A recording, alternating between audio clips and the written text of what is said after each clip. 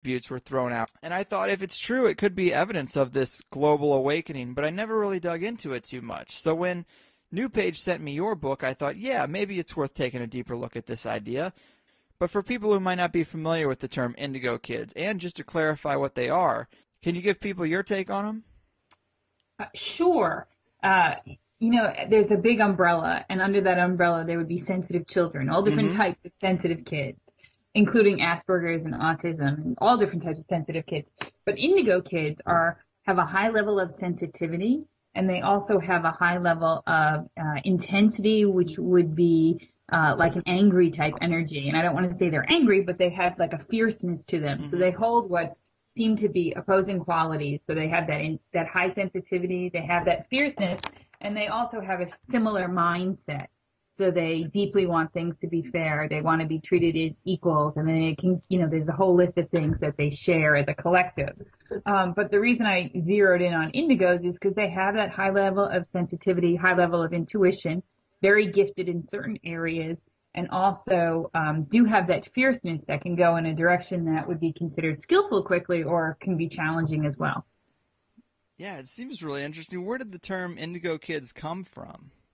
It came from a metaphysician in the 70s who is now passed. Her name is Nancy Tate. And she noticed, she was the first person to notice that the aura around these children tended to be the color indigo. And that color is associated with the energy center of intuition, the third eye center, which is between the eyes. And that's where they have this high level. Their primary intelligence is intuitive, although they are intelligent in all sorts of ways. They're very intuitive. See, that's really interesting, the third eye chakra aspect to it. So they seem to be more psychic, I guess. Are they more prone to seeing auras or energy healing, that kind of stuff? They're definitely prone to energy healing, and they're definitely very intuitive. I mean, all kids are intuitive, but some of these kids are just off the chart intuitive. I recently worked with an indigo kid, and he was just born with this gift of energy healing. He naturally knew how to help someone go from feeling pain until feeling ease. He just was able to do it with his hands. So he was able to channel energy without any training, and he also remembered some of his past lives. So they have just a very strong level of intuition. The past lives thing, I mean, I find that really interesting. I hear a lot of people making the case for that, and I always love to hear stories of people that do recount some information from some previous life. Can you tell me the details of his realization from a past life or his memories? Well, I mean, he was telling his mom, he was saying, hey, Mom, don't you remember when we did XYZ? And, he's 4 years old, so there's no reason that he would remember something that this was the woman's grandmother, his grandmother, that had passed. So it appears to be from all the evidence that she reincarnated into her son, which is wow. Right. And she called everyone in the family after he was giving her all these details and said, hey, did you ever, have you ever said this? She really did her due diligence to be like, how did this child know? Was it a dream? And he was just giving so many details and real information. There was just no other way for him to know this. So, whether, of course, we cannot be definitive, but it was just all the evidence appears that, okay, there's something here going on that's clearly beyond what our senses can tell us. Yeah, that is wild. I've heard stories like that before. So, I mean, it's not totally anomalous. It's kind of crazy. And you mentioned that they seem to have this defiant or angry energy to them. Do you think that's part of the Indigo Kid package, or is that anger, that defiance, is it more of a reaction to being just a young, enlightened being in a society full of unenlightened, uninspired, working-class adults that might make them feel a bit alienated? Well, certainly that doesn't help, but their energy is running faster than a lot of people's energy, and it's more intense. And that intensity to them, adults that have indigo children or adults who are indigos themselves, they know that intensity. They have this intensity to them, and it is a fierceness. It is, when they want to do something, they want to do something, and if they do not want to do something, they will refuse. So there's this incredible fierceness to them. And when that's channeled for good, great things can happen in the world. So they are given that intensity and fierceness because one of the collective reasons that they came is to help break down systems that don't work in our world and create ones that do. Yeah, one part of one anecdote of intensity from your book is that there was one kid who was being bullied at school, and his parents came to you because he had said, "If you send me back to school, I'm killing myself." That is the end of discussion. Is that the kind of, I mean, that's definitely an intense statement. I mean, I've heard this a lot and I've worked with parents and children regarding this, but I think that intensity or a refusal to do something, what most of the mainstream world would call defiance, is how that energy appears. What it really is fierceness and just energy that they need to channel for good. But it will come out as refusal. I refuse, where, 30, 40 years ago, kids might have felt that way, but they still went along with it because their parents were like, you got to do this and there's no other choice. Nowadays, when parents say that, it just doesn't work out. Kids say, forget it, I'm not doing it. They're not programmable the way kids were in previous generations. They just say, I'm not doing it. Yeah, that's the most enlightening and hopeful aspect of it. If you're in the conspiracy wheelhouse and you feel like things are manipulated and people are programmed, the fact that they're resisting that, I mean, that's a very hopeful thing. Mm-hmm. Yeah, I mean, they have an inner wisdom. So they're not looking to the outside world all the time to say, okay, what's true and what's not true. They really rely a lot on what's inside of them. And they don't care if you're their principal or their parent. If they don't think it's right, they're not going to do it. So, of course, they still need our guidance, but there is some wisdom that they come with. That's super interesting. Can you give us a couple more anecdotes about indigos you've worked with that would highlight their differences from regular kids? That's a good question. I think that giftedness and creativity are two other things that are off the charts for them. And when I say giftedness, I don't mean that they're, A students. I mean, they have typically at least one area or one subject that they're really gifted in. It might be like Michael Phelps. It might be swimming, It might be something that doesn't, line up in the traditional school setting. And they may actually be deficient in certain subjects. Like Michael Phelps was, ADHD or dyslexic. He had issues with traditional school. So they have this high intensity, high energy level, and at least giftedness in one area. And they also are creative. And when I say creative, I don't mean just regular creative. Their creativity is amazing. Oftentimes I hear parents and teachers and adults with indigos say, I've never seen someone this creative. For example, I had a client who she was making a birdhouse, and in her little, 6-year-old world birdhouse, the birdhouse had a skylight. It had all sorts of incredible creative things to it that other kids just didn't think of. So their creativity is just off the charts. So if you've run into parents who seem to identified that they have an indigo child, do you try to steer them away from a traditional school system? Because it seems like it could be trouble for them. I would put them, my recommendation, making that school match, as we all know, having gone through school, is so important, right? That's the first place you feel like you can either be yourself or you're like, oh, I can't be myself.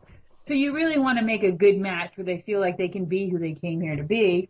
And oftentimes, indigos and sensitive kids in general, their gifts don't line up with traditional school systems. So I don't always recommend that.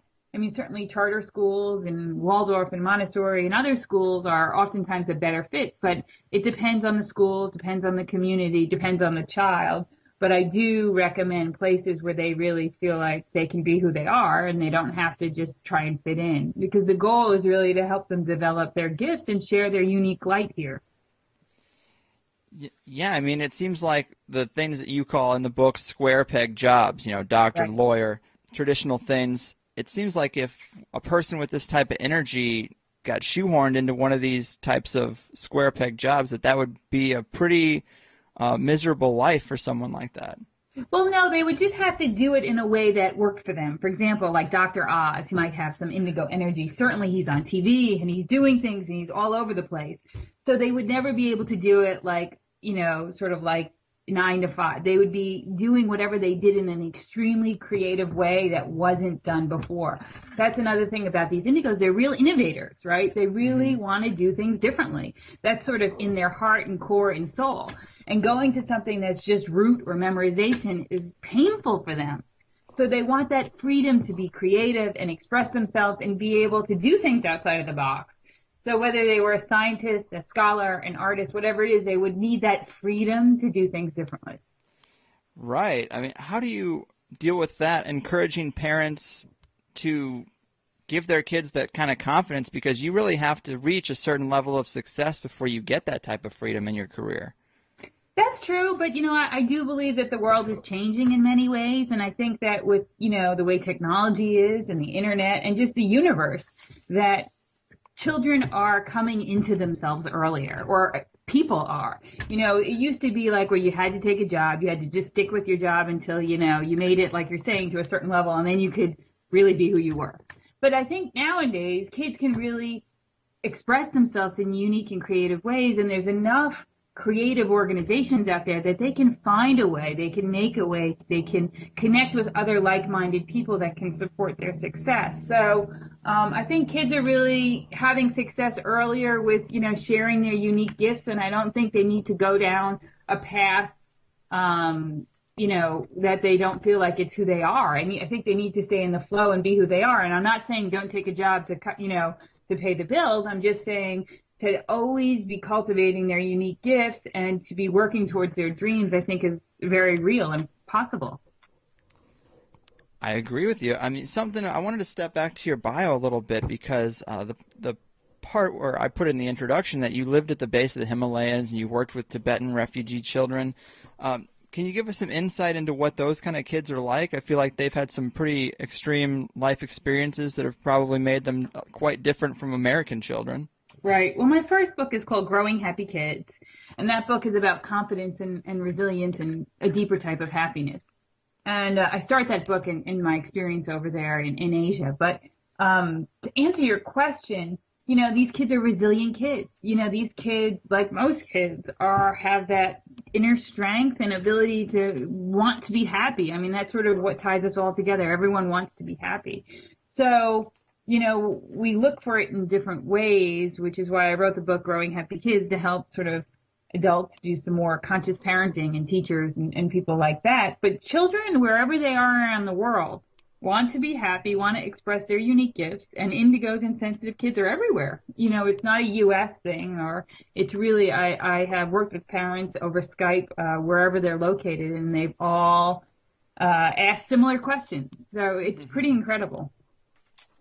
As far as indigos are concerned, give me some of the most extreme examples you've seen of intuition, of high energy, those type of kind of fringe, energetic type things. Intuitive, kids often will tell me things before they happen. I've had parents call me and say, hey, my daughter is seeing angels. Can I bring her to you?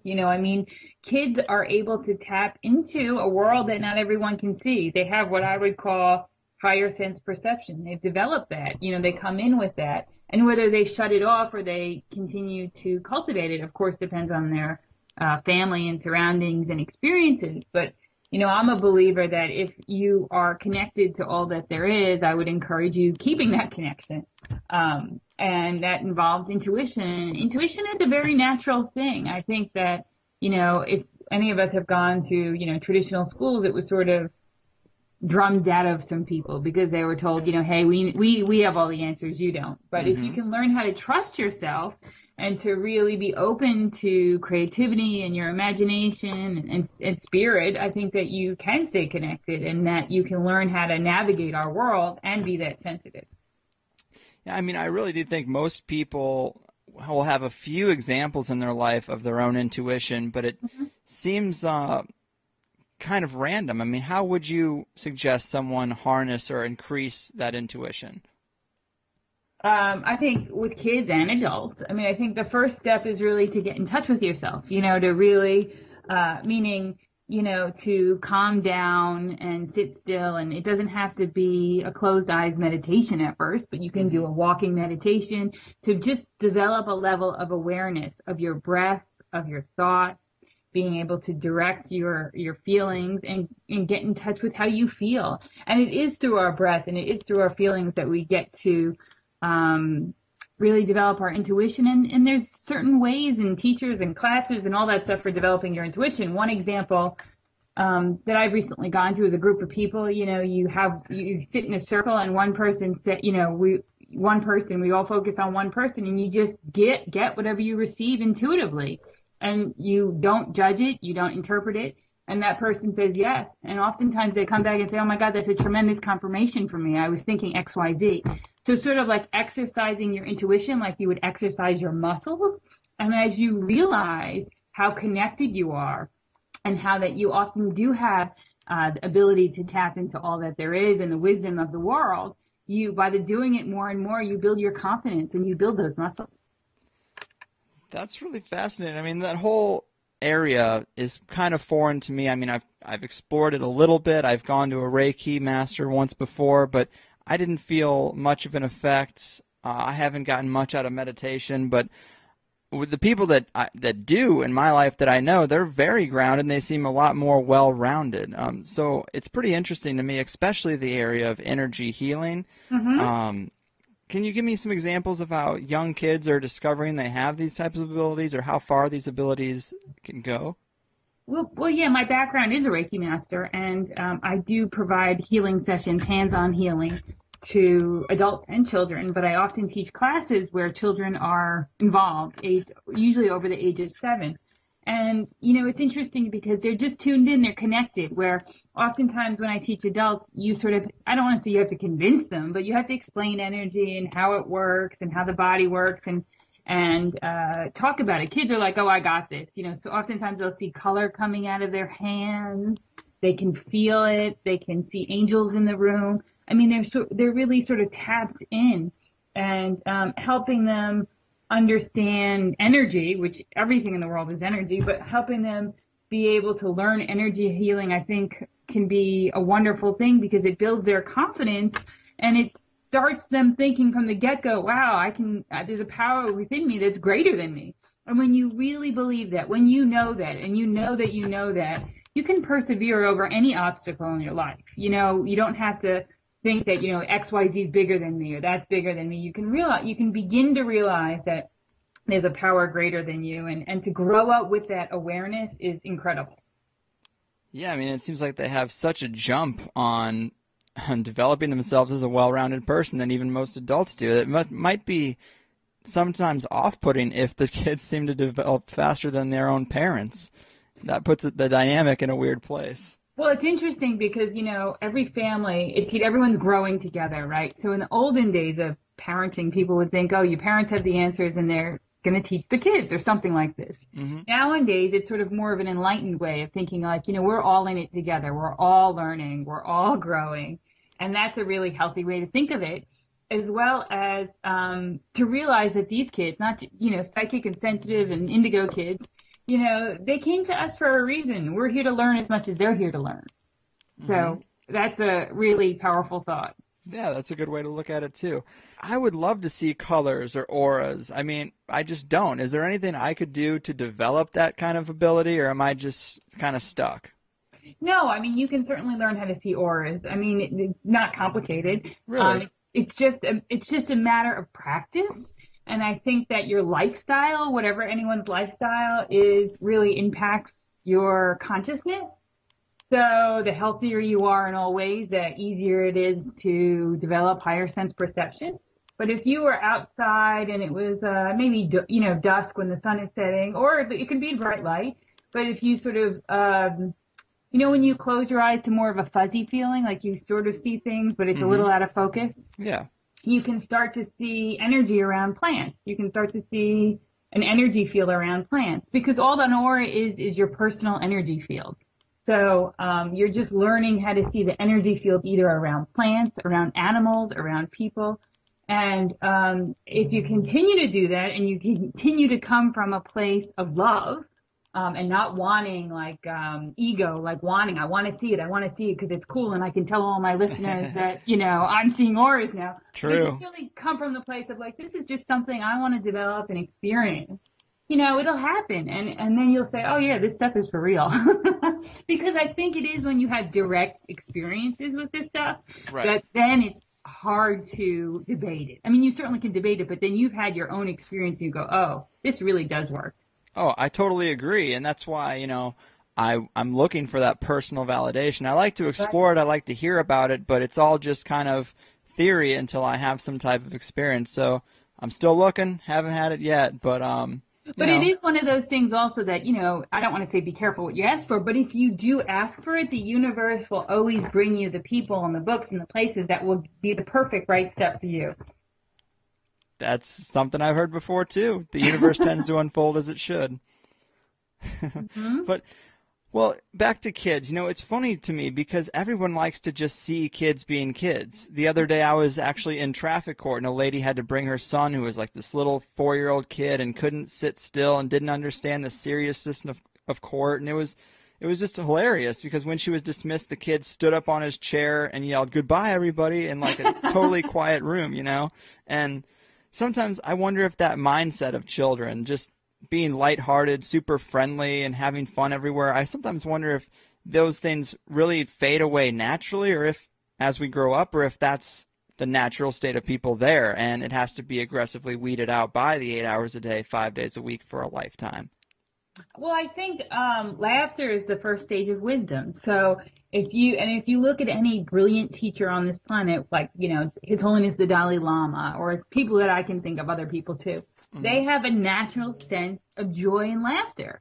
They've been able to cultivate something within them that isn't dependent on outside circumstances to be lighthearted. They come to it from not just their heart, but also their mind. They understand that when you're happy and you're joyful, that stuff increases in your life. And that, when we focus on the negative, that stuff increases. So doing it from, sort of this enlightened self-interest, learning how to be lighthearted about things is a really healthy, happy thing. And it does lend itself to developing intuition. Yeah, I mean, that's so well said because I've always thought, it's cliche that laughter is the best medicine, but I've always enjoyed comedy amongst all other things. It's how I've dealt with every frustrating aspect of life.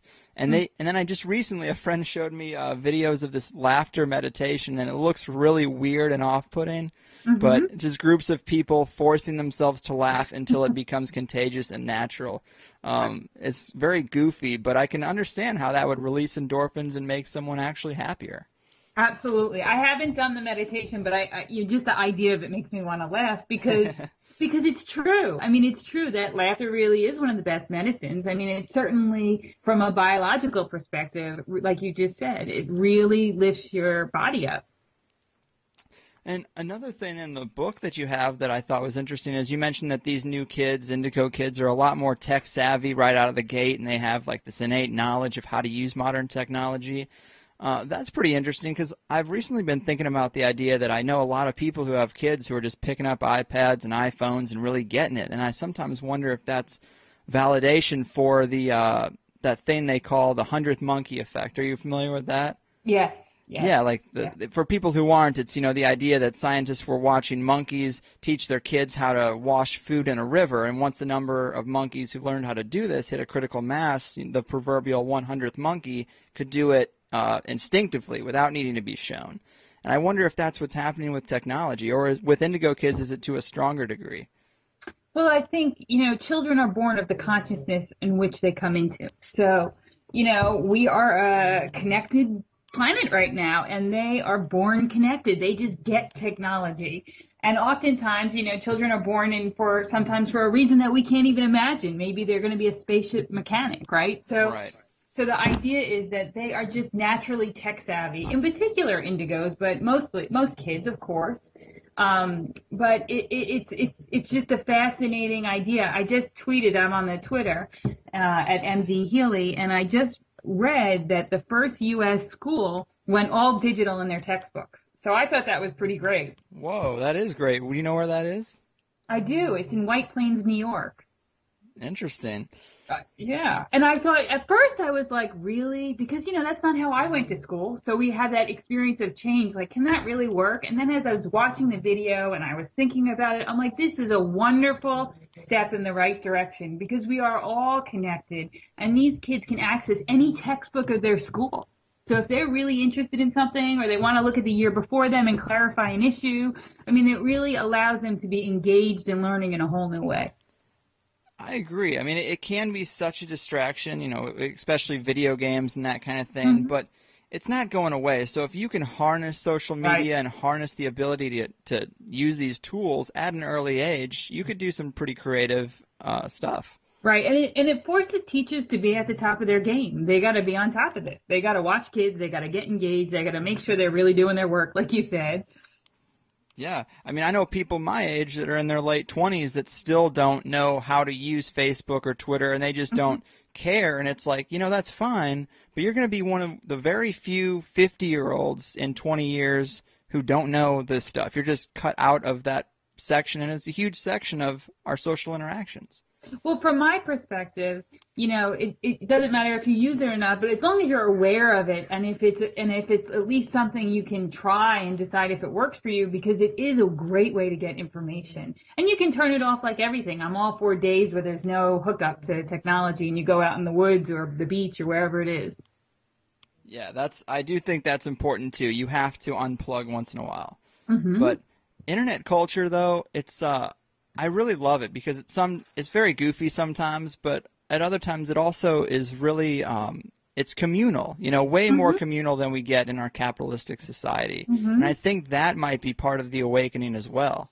And I like the idea how flat Twitter is. I mean, I don't want to bore listeners, but the idea that you really can communicate with people of all different levels, of all different backgrounds, of all New York Times bestselling authors to someone who just graduated college. Who knows? You really can connect with people in a great way. Yeah, you cut out a lot of those middlemen. I think that's part of Hmm. the appeal. People love the idea that some celebrity might say something to them, or at the very least, they get to hear the thoughts of people they admire Hmm. without it being filtered through the Tonight Show or something like Right. that. Hmm. So that's interesting. Judging by the most common personality traits and values that you see in these kids, if you gave control of the government and society to a group of, say, 10 or 20 Indigo kids, what changes do you think that they would make? Well, they would cut out all the nonsense. I mean, these kids are, say we got the best and the brightest of 20 of these sensitive indigo kids. Right. They would be really clear that it wouldn't be hierarchical. It would be more partnership. There would be more equality, equanimity, and they would also be really focused on things that mattered to them. You know what I mean? They're not very good with bureaucracy. For example, they hate rules. So if they put rules in place, you'd be sure that it was for a reason. They wouldn't have rules to have rules. It would be like, okay, we have to do that. We want streets and blocks, and they would move things forward in a way that worked for more people. So I think that that's really the opportunity in our consciousness now, meaning that these kids, we're really watching consciousness in action. We're watching our evolution. And these children, many of them with the proper guidance and mentorship and support and things like that, have the opportunity or potential to do great things. But I will say they also can be very challenging too. So kids that have this intensity and this sensitivity, if they don't get the right guidance, they can become depressed and they can become anxious and they can not use their intensity for good means. So it's really important that when we see these kids that we can see their potential and help. Yeah, I mean, they could at least probably do better than a government shutdown. But If they shut down, it would be for a really good reason. Let's put it that way. It wouldn't be for just, budget stuff. it would be interesting to see, and it'd be nice if we elected the best and brightest of anything. Right. Like we don't elect scientists or biologists or sociologists. Like our politicians are literally experts in nothing. Right, right. Well, I mean, I think, I forgot the name of the school. I should look it up. But there's a school that is run by the children, and it's a wonderful example of what would happen, I think, for a government. And the school works. It really, really, really works. So they have like board meetings with all the kids. So, it is a great idea to see, what would change. Yeah, I mean, I wonder about that with my own kids. I mean, my girlfriend and I, we sometimes talk about the idea if we had kids, what we would do. Sometimes we think about homeschooling, but then I worry about all the pressure on myself to do that. That's a lot. And also their interaction with other kids. So it's like, I don't know if I want to do that. But then public school to me seems like a joke. But then at the same time, I'm like, maybe they should go to public school and I'll give them a real education at home because I want my kids to be able to interact with normal people still, even if they understand that we're being put through the ringer in all these weird ways.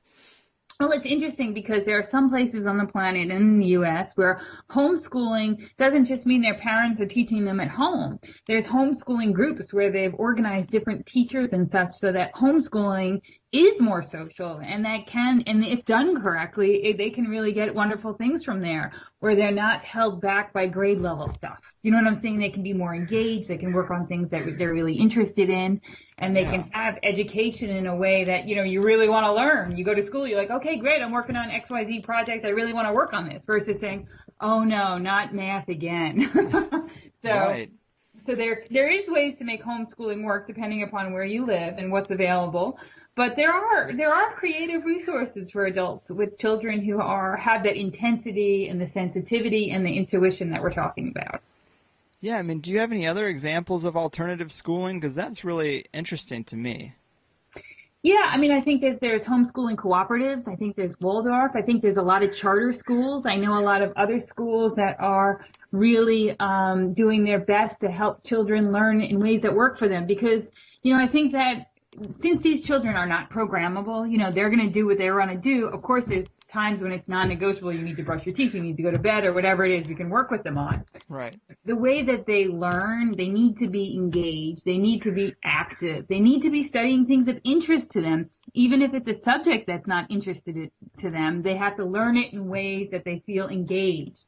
So the way we deliver education is going to have to change, because we're just at sort of the tipping point where so many kids are sensitive that, you know, the regular school system won't work. It will, you know, I know a lot of kids that come home, I say, oh, how was school today? And they go, oh, no, it wasn't, you know, I mean, and parents, a lot of parents, adults have just said, you know, it is what it is, but it doesn't have to be that way. You know what I mean? There are other creative ways.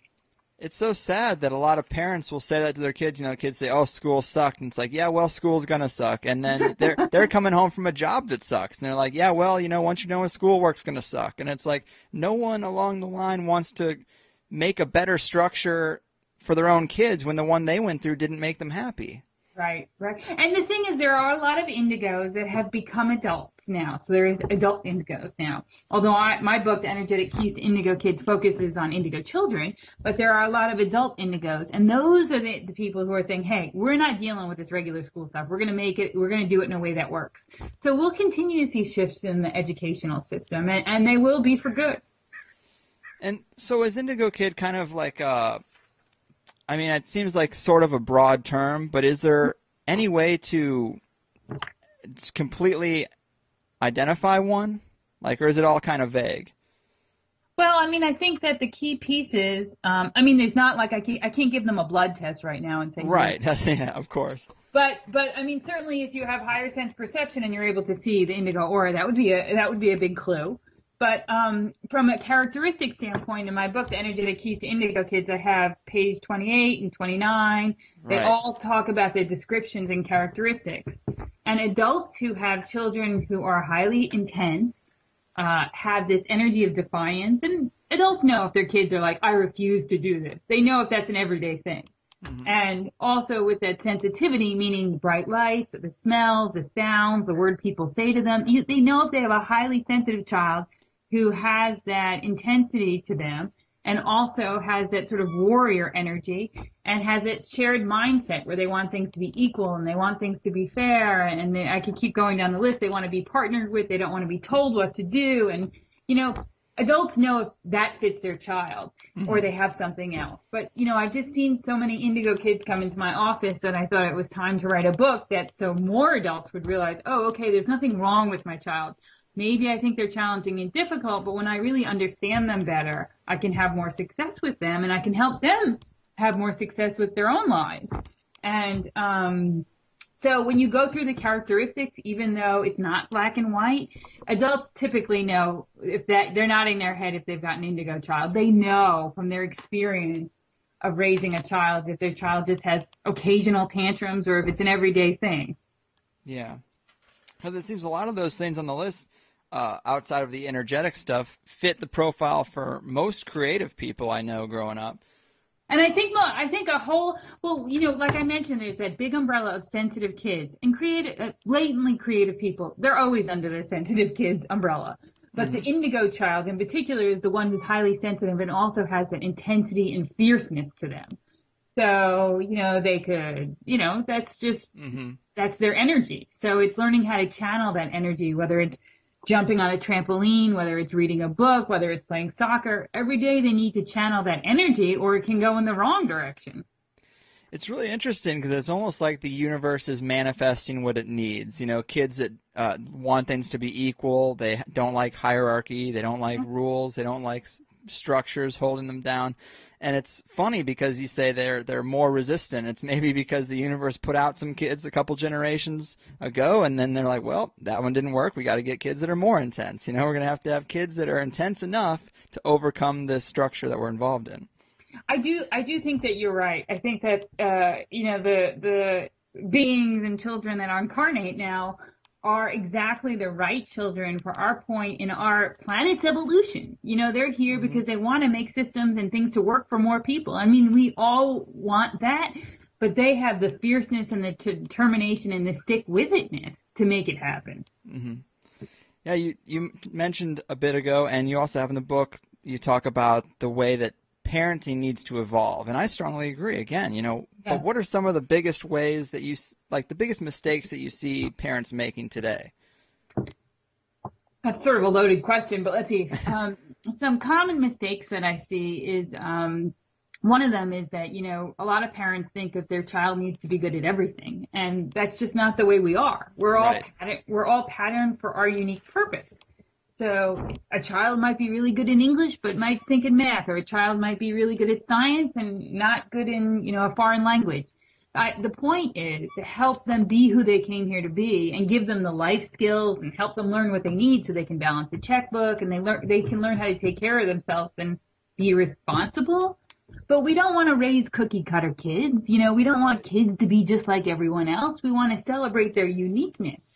So oftentimes I think that adults fall into just the regular sort of peer pressure of society that I want my kid to be great at this and great at this. And when oftentimes we just need to step back and say, okay, who is this child and how can I help them be who they came here to be, not who I want. That's true. And I've always said as a parent that I would have my kid playing an instrument. I'd have him involved in martial arts. I'd teach him about diet because I want to make a powerhouse who has a lot of tools in their toolbox when they're 18 to 20 and they can make money for themselves creatively because they aren't so useless as to have to go get a job as a Target cashier or flipping burgers at Wendy's, Not that there's anything wrong with those jobs. They're just honest jobs. Not that there's anything wrong with that.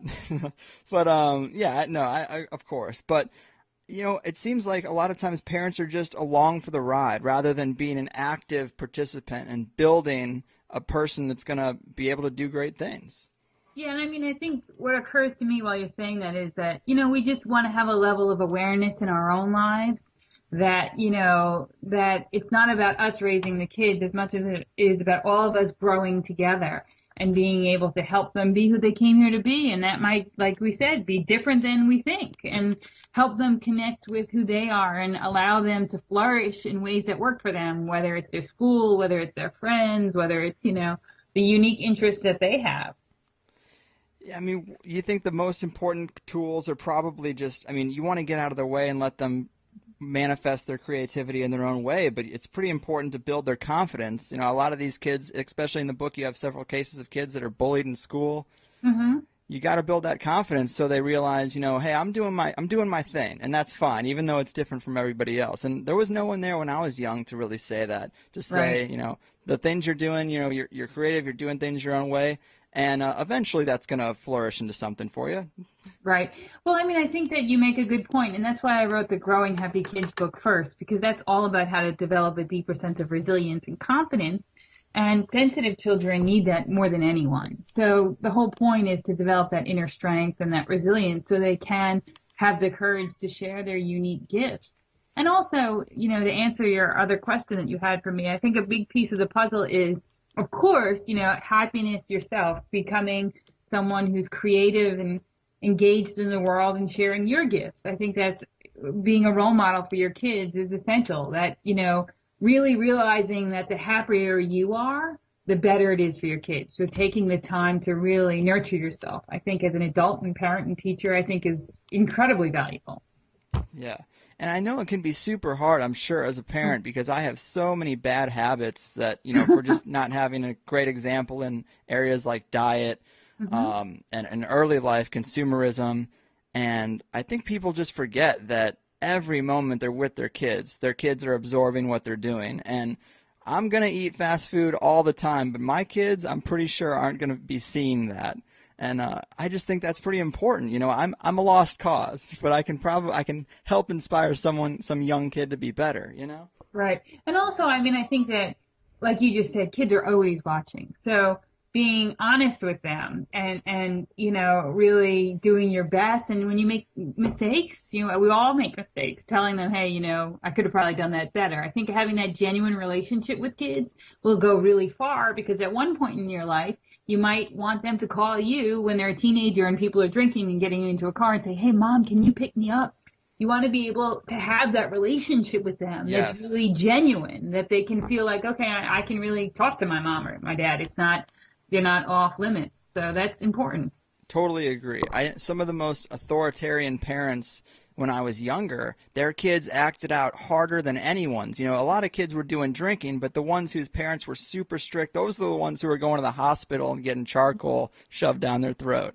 Mm-hmm. Those are the ones who are just going hog wild. And I think there really is something to that. You react, strongly against that opposition. Mm-hmm. And if you aren't putting yourself in that position of being a super strict authoritarian, you can be more of a guide. They can actually talk to you. Because if you're too authoritarian, the kid's like, well, I can't fucking talk to them. Right, They right, have no idea what I'm thinking. right. And also, I mean, you want to be able to be available to them. I mean, and I think that adults often parent the way they were parented until they take a pause and say, okay, how was I parented? What worked for me? What didn't? And whatever didn't work for you, just drop it. Don't do that. Do it differently. I agree. It seems so simple, but it's so funny that we're in the position we're in. Mm-hmm. Another thing, I've always felt like the people that are in charge in government and making real serious decisions in society are of a much older generation who's completely out of touch. I think everybody has that experience, when they're in their 20s and 30s. But as Indigo kids start to fill some of these roles in society where they're going to actually be making important decisions, how do you think society is going to change? You think we're going to see a real benefit? Oh, without question. I mean, Indigo kids that have really started to nurture their strengths and skills and have the wherewithal to, focus their gifts for the greater good, we'll see certainly positive differences. I mean, not every Indigo is going to be stellar, let's be honest, but certainly they all have that potential.